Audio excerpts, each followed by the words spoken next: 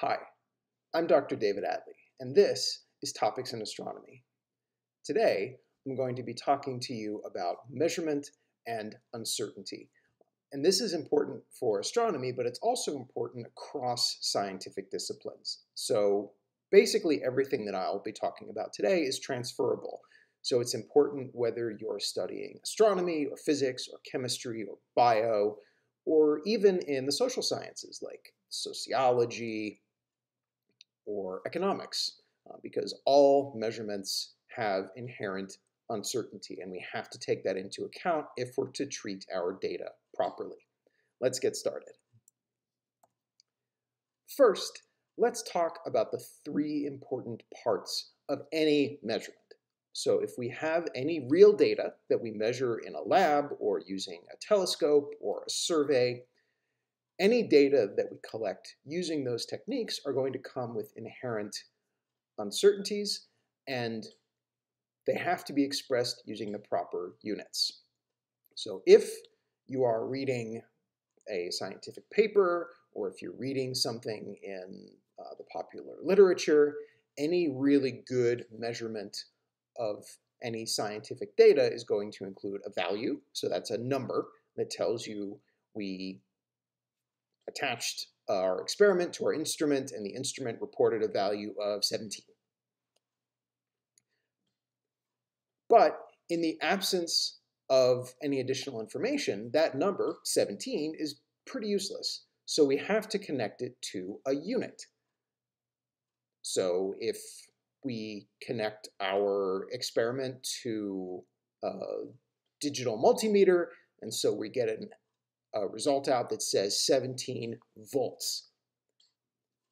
Volts measure what's called electrical potential, and that's important for circuits and a bunch of other things in physics, but that doesn't matter. So we have a number, 17, and a unit, volts.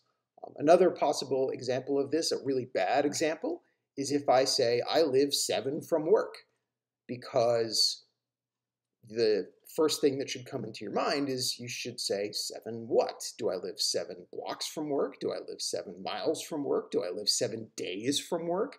Do I live 7 furlongs from work, to pick a weird and obscure unit? So we have to connect an actual unit to that number, the value, or it's useless.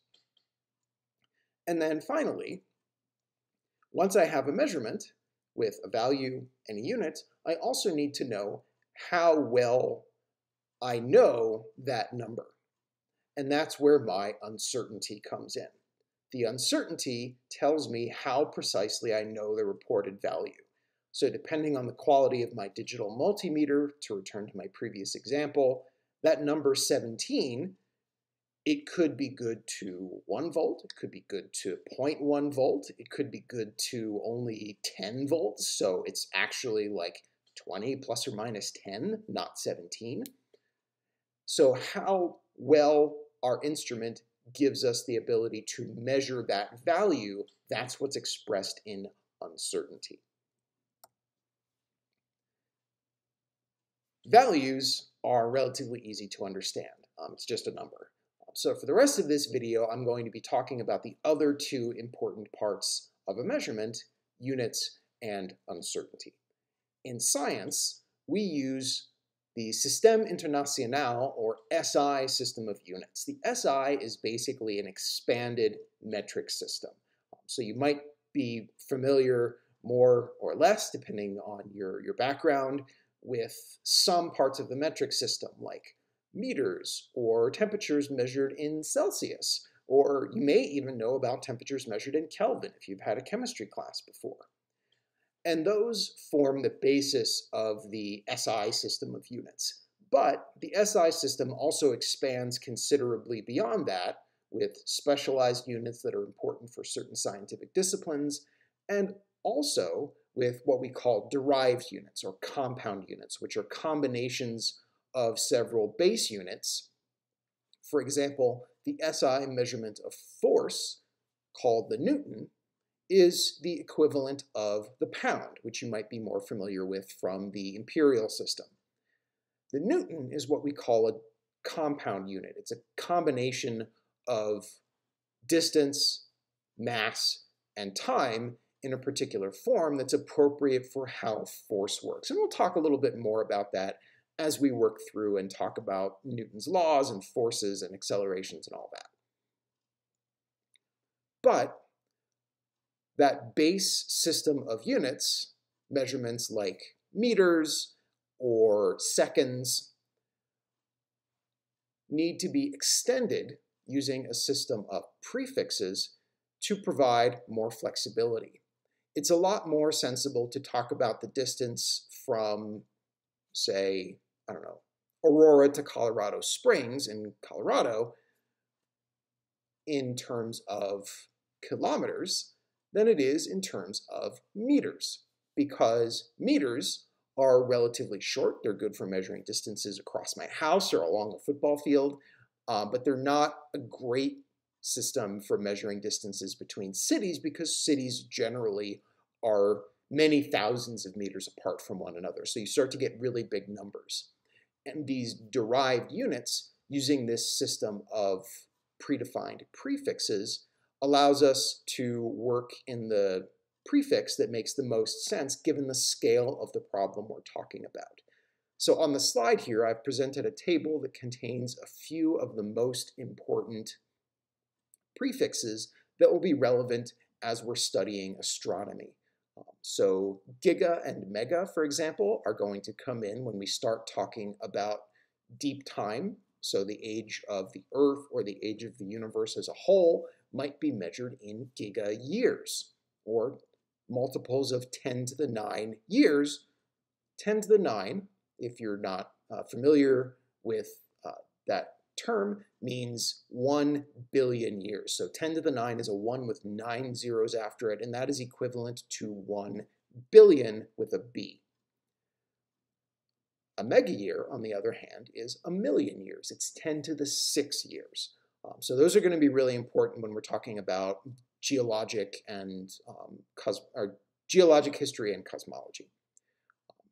Some of the others, things like kilo, which is 10 to the 3 or 1,000, as well as centi and milli, are going to be much more common use in everyday environments. So centimeters, millimeters are things that show up on a ruler if you've got a metric ruler. And then finally, nano is 10 to the minus 9, or 1/1 billionth. And nanometers are commonly used to measure the wavelengths of light. So this being astronomy, we have to deal with light quite a bit. And visible light exists in the range of a few hundred nanometers for its wavelength. And if that didn't make a whole lot of sense to you, don't worry. We'll spend time talking about light and how light works and how we understand it. But for now, as we're starting out and looking at the basics, knowing that we have these prefixes and knowing where to go to find them and look them up can be really useful.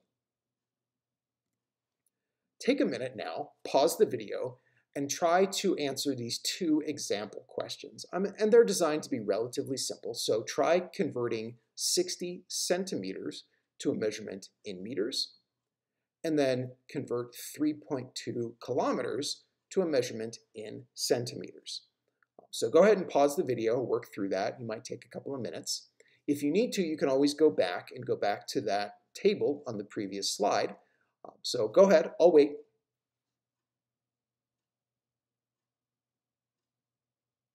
Are you finished? Okay, so here's the answers. 60 centimeters is equivalent to 0.6 meters, and 3.2 kilometers is equivalent to 3,200 meters, which is equal to 3.2 times 10 to the 5 centimeters, or if you wrote that out in standard notation, that's 320,000 centimeters. This is where scientific notation starts to get useful, but that's a different video. All right, that's it for units, and let's finish now in the last couple of minutes talking about measurement uncertainty. So how imperfect is our value that we recorded in our lab or at our telescope? When we make a measurement and when we report it, it's going to look like the example you see on the middle left of the slide. So we might measure the length of a marker and find that it's 3.10 plus or minus 0.05 centimeters. So we've got initially our value and then our uncertainty followed by a unit. You might mix up where the units go. So if the uncertainty is much, much smaller than the measurement, you might provide separate units for the value and the uncertainty. But generally speaking, when we report a value, it's going to look basically like what I've written in the middle of the slide there. When we do calculations, and this is an advanced topic that's not going to be too important for us, but can be relevant in a lot of other places. So if you're taking other science classes, for example, you might need to take the uncertainty on an individual measurement and then propagate that forward to figure out the uncertainty on a result of a calculation that you do using that measurement. And I'll show you an example of how this can look in a minute using graphs. First, let's talk about how we actually graph those measurements that I showed you on the previous slide. So if you have a value and a unit and an uncertainty, we can put that on some graphic axes, but we need to have a way of showing both the value and the range of allowed values given the measurement uncertainty. And we do that by using a point, so a circle or a diamond or an asterisk or whatever your chosen data point is to represent the value that was measured. And then we use what are called error bars to represent the allowed range of values. So depending on your discipline, there's slightly different conventions for whether the error bars should be 1 times the uncertainty or 2 times or 3 times. And that gets into all sorts of advanced statistics that are not relevant for us. But generally speaking, when you have an uncertain measurement and you graph it, it will look like what you see on the right-hand side of the slide. You'll have a dot representing a value and then bars representing the allowed range around that value. Let's look at how that looks on an actual graph with real data. So this is a measurement of current versus electrical potential, returning to our volts again. And this has been measured in a lab. So there are actual potentials and currents, and they have some uncertainties. That's what those vertical and horizontal bars are showing. And then if we want to connect current and electrical potential, it turns out that you do that using electrical resistance. And you could use these data to figure out the resistance in that circuit. That's that best fit line that you see running from the lower right to the, or lower left, excuse me, to the upper right, because I know my left and my right. And that's what's labeled best. But because there are uncertainties in the measurements, not all of the measurements lie along that best fit line. And so there's some possible range. The actual resistance in the circuit might be a little bit more or a little bit less than the best fit value. And so we have a max and a min curve that represent the allowed range of that thing that we call resistance, given our data. So when we make measurements, they always contain a measurement, a unit, and an uncertainty. And the uncertainty can have really important impacts on how much we can learn from our data and how strong the conclusions that we draw can be. Finally, let's talk about how we report measurements. When we write down a number, oftentimes the number that comes out of our instrument, our digital multimeter or our gas spectrometer or whatever, is going to be much, much longer than is relevant given the precision of that measurement. So we're going to get many more digits out of our instrument than are actually useful scientifically, because the error limits the value that we can place on the least significant digits. So if you get a really long number out of your instrument, but then you have a relatively high measurement uncertainty, like the example that you see in the middle of the slide there, most of the digits that are written in that value are not significant. So we're going to leave those off. So properly expressed, we're only going to go as far as the most significant digit in our measurement uncertainty.